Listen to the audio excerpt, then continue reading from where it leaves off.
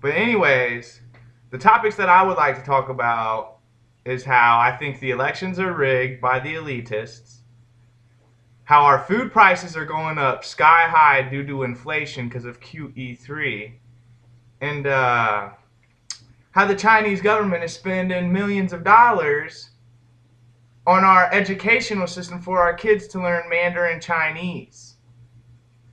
What kind of topics would you like to bring up tonight? We can talk all about that stuff. Like, so it's gonna take a while to talk about. Well, I'm gonna try to do. Let's start by talking about the.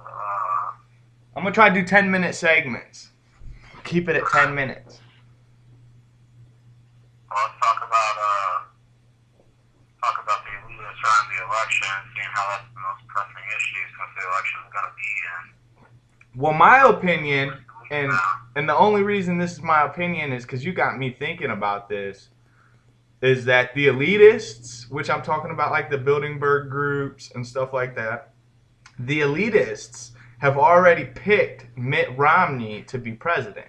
This is my opinion. And it's due to the fact of how Obama's been acting. That first debate was a big debate. The way Obama flopped, it's like he almost was meant to go out there and flop. And that's what you told me. Correct? Yeah, that's what I told you. I mean, if you watch any Obama speech, anything he's ever done, anything, he's never came out and acted that way. He's never came out. It's like he came out there with his leg between his, I don't know if his tail between his legs, and was completely folding over to Obama, completely folding over to Romney. Okay. And this all goes back to the 2008 election when it was between the Democratic, who was going to run for president for the Democratic Party, between Hillary Clinton and President Obama. And, it was going up to the DNC, the Democratic National Convention. It was going to be decided there. All the delegates were in a column, they were going to vote, and they were going to see who's going to run for president for the Democratic Party. That's how close it was. Nobody knew. It wasn't until Hillary Clinton came up 24 hours before that, before they were going to vote who was going to run for Democratic president, she completely succeeded for running.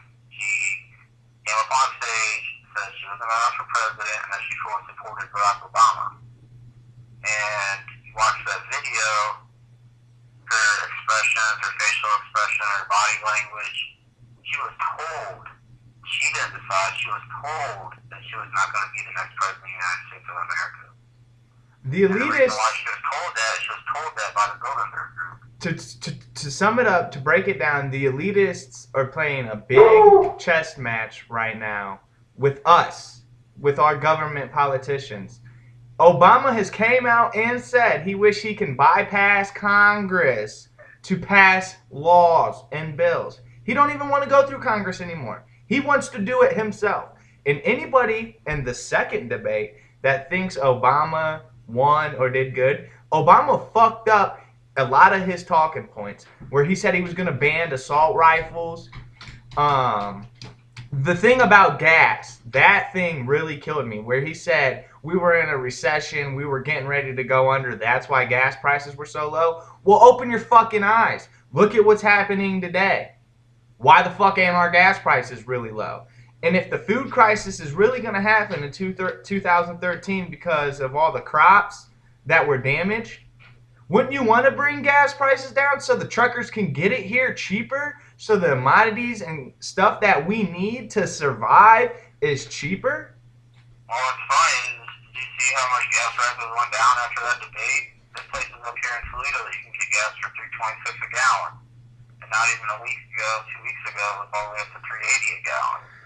Well, what kills me is people that keep saying that the president has nothing to do with gas prices. The president has... The president doesn't have anything to do with gas prices, but the elite people that support the presidency, that support who they want to run for, who they want to be president, they control the gas prices. Hey, keep talking. Keep going. Like I said, when gas prices went down, you know, that could have been a reaction to the people that want Obama to be in office. Well, they say, well, we'll bring down the gas prices then. We'll show the public that, hey, the gas prices are going to come down. How long they stay down, I don't know. They could go back up after the election. Like I said, I mean, gas prices fluctuate so much. Gas prices? They can't tell me gas one day is going to be 380. You can't tell me for the last 4 years Obama has did any good for us. You're voting. Who are you voting for? Just let the people know real quick. Who are you voting for? I'm voting for Barack Obama. I'm voting for Mitt Romney. So you're getting two sides of the story here, people. I just wanted to throw that out there. The American public, I don't think has voted for the President of the United States since the 2000 election. I really don't. I think with the whole thing with President Bush, I think that's when it stopped being taken out of the American public's hand. I don't think we vote for the President of the United States. It's even more possible with the Electoral College that we have no control over who's President of the United States of America. If it was as easy as a popular vote, Al Gore would have been president back in 2004. But they do the goddamn electoral votes. But they screw everything up with the electoral votes, which has been like that forever. I don't know for sure if it's always been like that. I don't think so, but it's been like that forever. And when they changed it that way, there's so much that can happen in an election. And so, this world's corrupt. And to think that we have the power, to think that the people that are elite in this world, not just America, people think when we talk about elite people, it's elite people in America that are deciding all this. No, it's people, most of these people are worldwide. A lot of people in UK, people in the people that are running our oil, the elitists, the most richest people in the world. And when you think Bill Gates is rich, which he's a evil motherfucker, he's like down here compared to the elitists. You know what I'm saying? Like, that's what I'm saying. The people that have the most to lose or gain money-wise are who's president, or who's controlling this world, and who's controlling America. My opinion is they are really pushing for New World Order. I know a lot of people think I'm fucking nuts and crazy, but that's my opinion. I'm voting for Mitt Romney for my own beliefs and my own reasons. You're voting for Obama for your own beliefs and your own reasons. But we both know for a fact that it does not matter who we vote for. No, it doesn't matter because both candidates are pushing for a New World Order. Both candidates. Yo, they're gonna mess our. My view is Romney wants to go to war to get it done. I don't think Obama wants to go to war to get it done. Obama's not gonna go to war, and Mitt Romney, I can't say he's gonna go to war, but he might.